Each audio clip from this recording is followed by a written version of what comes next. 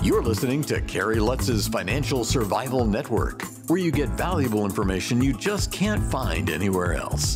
To thrive in today's trying times, you need the Financial Survival Network, now more than ever. Go to financialsurvivalnetwork.com and get your free newsletter and gift. Financial Survival Network, now more than ever. Welcome. You are watching and listening to the Financial Survival Network. I'm Kerry Lutz. It's June 14th, 2021.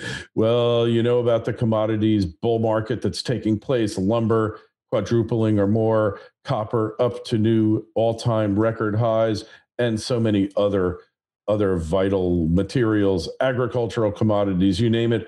One thing you haven't heard about going up to new highs, even close to it, is uranium. And if you're not familiar, well, U3O8, you got to have it if you want to produce nuclear power. And nuclear power is expanding across the globe, even in the United States. Well, they're busy decommissioning plants, but at some point they'll be building new ones, no doubt, especially with the new technology out there.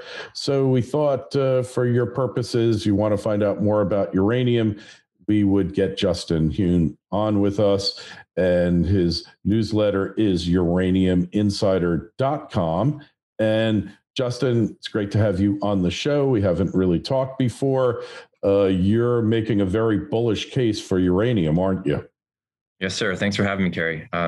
Yeah, it's really starting to turn positive on all metrics. We believe that we're in the early stages of what's likely to be a multi-year bull market for uranium. And do you think we're ever going to see a parabolic move like we have in lumber and in other commodities? You know, if you'd asked me this 6 months ago, I probably would have said it's more likely to be a slow and steady rise of the commodity that's based primarily on supply-demand fundamentals and the nuclear utilities coming back into the long-term contracting market. But with recent developments of Sprott taking over management of Uranium Participation Corporation, which is kind of the primary U3O8 physical fund in the space, I think that it's increasingly likely that we could see a price spike scenario. I think so. And what kind of spike do you think we'll see? It's hard to tell. I mean, to be conservative about it, the price of U3O8 currently is $32.50 roughly. And we need that price basically to double in order to incentivize all of the projects in the world that are on care and maintenance, which would be McArthur River, Cameco's McArthur River, that's currently on care and maintenance and has been since 2018. They don't need quite that high of prices, but that would help. And then we have Paladin's Langer Heinrich, which is another big mine in Namibia. We need prices at least in the mid to high 50s there. So we usually say 60s to kind of get everything back online that's paused to get us to a roughly balanced market. But what we have is nuclear utilities uncovered with term contract deliveries substantially when we look at the period, 2025 and beyond. So that quote unquote balanced market from a couple of these large care and maintenance mines coming back online is somewhat irrelevant when it comes to future demand. But, long story short, that we need the prices to double is just the beginning, because now what we have is financial players essentially controlling the spot market. And the way that the Sprott entity is going to work, the Sprott Physical Uranium Trust, is that they're going to have a New York Stock Exchange listing, and they're going to have an ATM financing vehicle. So as money flows into the stock, they'll be able to immediately purchase physical uranium on the spot market. And what they're going to be doing is forcing short-term delivery, 30, maybe 60-day delivery time. Whereas right now, spot price is driven by deliveries of 12 months or less. So we're going to have, for the first time in a very long time, if not ever, consistent front month bids in the spot market. And I mean, I really don't like to say such blindly bullish things as the sky's the limit, but I really don't know where the price could go on this. I mean, it spiked to $134 in 2007. I think we could easily go back to that range, if not higher, although those prices are not needed for anything fundamental in the nuclear energy sector. That would simply be speculating by financial players in the investing world.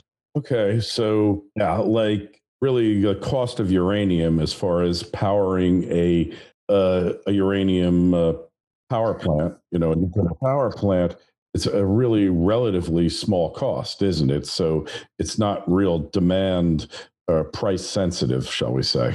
It's true. Although there is some nuance to that, there's deregulated markets in the U.S. where they actually have to compete on energy prices with natural gas, solar, wind, et cetera. And so there's a bit of a nuance there. And also price of U3O8 relative to overall operating costs is really small, 4% or less than that of their total operating costs. But, the price of U3O8 doesn't exist in a vacuum. You also have prices of conversion and enrichment that generally will rise, in not necessarily in lockstep, but along with rising U3O8 prices. And we actually have the cost of conversion at near an all-time high, and the cost of enrichment is also going up and has been for the last 2 years. So while generally speaking, these plants will continue to operate in a rising price environment, it could get to a point where we get prices high enough to where nuclear utilities have to have supplemental funds coming in, perhaps from government agencies to support the plants running with drastically increased fuel costs. Yeah, and a lot of times they're able to pass these costs on to the consumer. Yes. Because their rates are regulated at the state level for the most part. And there are basically, because they're a utility, a monopoly, they have a guaranteed return. It's basically a cost plus structure. Maybe they won't let them get back all their costs, but over time they get back all their costs. True. So when you see like a Cuomo in New York shutting down Indian Point, which is, in my opinion, an act of complete insanity, because you're going to be on your bicycle in your backyard generating electricity for your house, or you'll be plugging in your new Ford F-150 to run the electricity in your house, because there isn't going to be any, coming in over the wires. Yeah, that was really, really a sad thing to witness in New York with that plant shutting down. They immediately just, said how they were going to have to be buying exported energy from surrounding areas to make up for that. And, of course, some of that energy is going to be coming from fossil fuels. And a lot of these, they had a lot of pressure from the environmental lobby to close that plant, primarily due to concerns about the river that it was adjacent to. And this was going on for decades. But what most people don't understand is that much of the environmental lobby that's been against nuclear power has been funded by fossil fuel lobbies. So anytime a nuclear power plant closes down, because it's baseload power, it's not like solar and wind can just pick up the pieces. You have to have a baseload source of power to make up for the loss of baseload energy. So always you have gas and or coal and or oil power coming in to replace that. Yeah, there's really no choice. And I lived 15 miles as the crow flies from Indian Point Power Plant in New York. I wasn't overly thrilled about it because they didn't have the best safety record, but overall nuclear power, extremely safe, reliable, and more importantly, 20% of New York City's total power came from Indian Point that they now have to make up, and they won't let them build a pipeline for more natural gas. They won't let them frack, where they're in the Marcellus Shale formation right by Pennsylvania. Pennsylvania's had a veritable windfall. Ohio, a complete windfall from fracking gas. There's nothing wrong with fracking gas environmentally, any other way. It's totally safe, and especially with new best practices in place. And yet New York, they just want to have brownouts and blackouts, much like your state of California. They seem to take some path. Don't just survive, thrive. The Financial Survival Network. Today's show is brought to you by Mustango River Resources. Their flagship projects are located in Kirkland Lake, an established gold camp that has historically produced over 70 million ounces of gold. The Kirkland West project is a high-grade gold project beside Kirkland Lake Gold's world-class Macassa gold mine, one of the highest-grade mines in the world. The Umeja project is an advanced stage project with 600,000 plus ounces of gold along the Cadillac Break, 25 kilometers kilometers east of Mikasa. Their projects have the potential to transform into another world-class mining camp in the Kirkland Lake District. Make sure you go over to mistango.com. That's mistango.com. Take a look and sign up for notifications. Stock is traded on the Canadian Stock Exchange, ticker symbol MIS. For more information and to sign up for notifications, go to mistango.com. This is the Financial Survival Network, the information you need to thrive now more than ever. Yeah, it's a mess. And of course, in California, they're wanting to close Diablo Canyon in the next couple of years. And we'll see how that goes. Fortunately, the governor is hopefully on his way out as of the end of this year with the recall election. So we'll see how that goes. If he's replaced and we get somebody in there who has a bit more sense when it comes to clean energy, looking at the numbers with a logical perspective rather than a feelings perspective, then I think that there's a chance it could stay online, although it is California, so I'm not holding my breath. Yeah, well, California and common sense kind of don't really go together, do they? Not at all. Yeah. Is why people are leaving the state in droves. But we digress a little bit, but that's okay. But looking at it in terms of uranium's future, China, other countries around the world, all investing in nuclear, and that's going to eventually translate into demand for U3O8, for fuel, for reprocessing, for storage, all these factors. And really, the new generation of power plants, which we haven't seen much of in this country, are pretty much as safe and foolproof, idiot-proof as they could possibly be. But of course, our dumbed-down populace doesn't really understand that, do they? Yeah, most people don't know this, but nuclear energy, in terms of kilowatt hour produced per human life, as far as like deaths per kilowatt hour produced, nuclear energy is the safest form of energy that's ever been produced. It's unbelievably safe. And with the exception of Chernobyl, which was actually a bad accident, and there are 0 power plants with that design running in the world right now. So the likelihood of something like that, I mean, Chernobyl did not have a containment structure.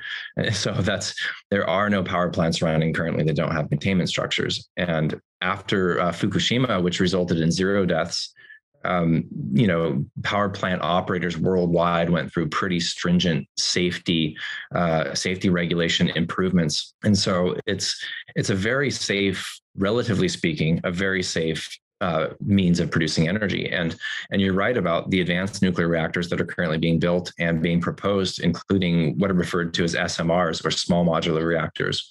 There's SMR designs where you use slightly more highly enriched uranium, but it's uranium. The uranium fuel for these reactors won't have to be refueled for 20 years, potentially.